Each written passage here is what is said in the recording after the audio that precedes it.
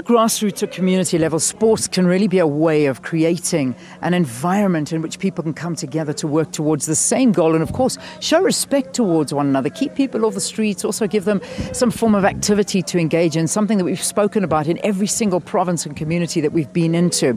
So to find out about sports development here in this particular area, I'm now joined by Zweli Nkosi. He is the chairperson of the local football association. And let's find out what the sports facilities are like, if any, here. Zweli, good to have you on the program. Welcome to Morning Live. Thank you. Welcome. So we talk about sports facilities here in Mkhondo. I have to be honest with you, I haven't really seen too much. I think I've seen a football field. That's really it. I mean, is there anything else? Am I missing something? No, there's nothing. In fact, because I think there's no sporting field. In fact, here. In fact, we play in a sporting field. In fact, there's no grass field. In fact, yeah. So we're showing it on screen right now. I mean, you can have a look at that. That's basically all that is here for the whole community. The whole community is like that. So it's always like this.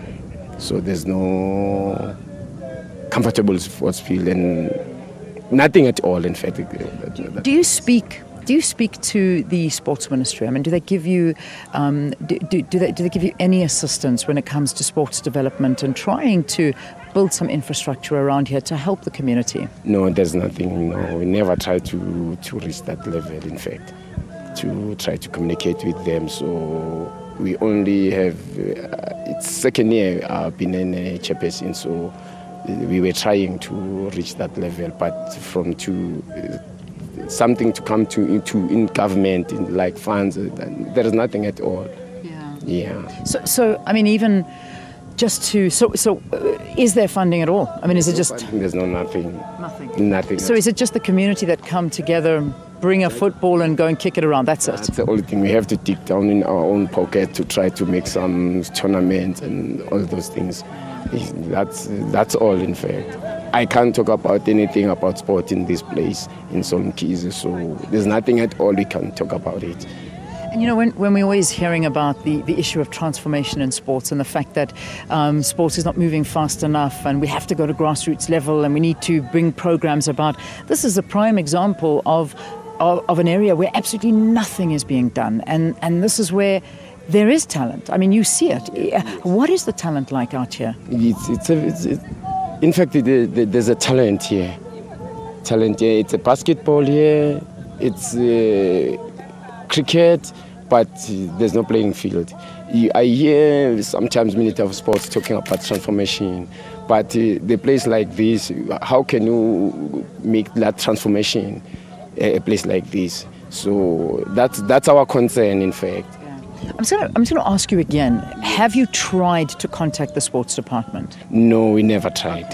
Well, that's the first step. I think you really need to contact them in order to let them know that you need their assistance. I suppose, you know, by not letting them know, they don't know. So, you know, instead of letting yourselves disappear into nothing, why not get hold of them, ask them, tell them, look, this is what we're dreaming about, this is what we want, can you help us? I think that's the first step. Yes, I think so. We're going to try to do that, but I think even to try to reach our councillors, you know, to try to make something for us, but we can't reach them, and we don't reach them. If we're trying to communicate with them, it's so hard to get them. So that's our big concern. We try to talk to them, but there's nothing. So I see what you're saying is that you try and reach the councillors and the managers here so they can help you on a national level, but they won't give you access to them. That's exactly.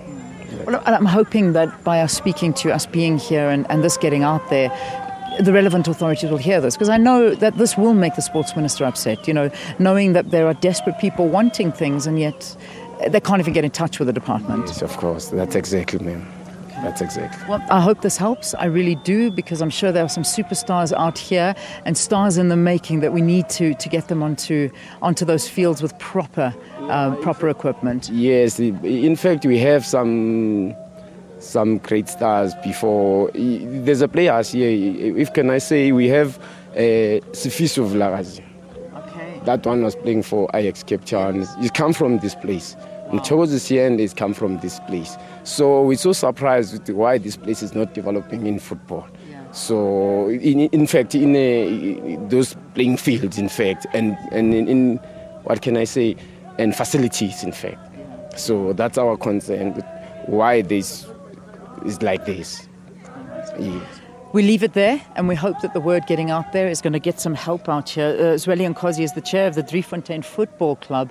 You can see, I mean, you can see for yourselves that there's just absolutely no help. There's no development. There's just 2 goalposts and not even grass on that soccer pitch. So that's something that really we need to see development here in these areas if we want to see transformation in sports, and that's the reality.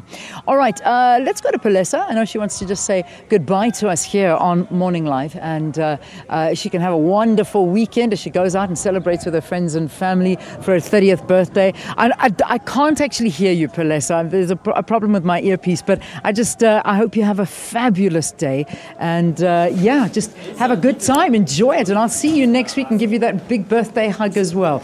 You go out and you celebrate. Have a wonderful weekend.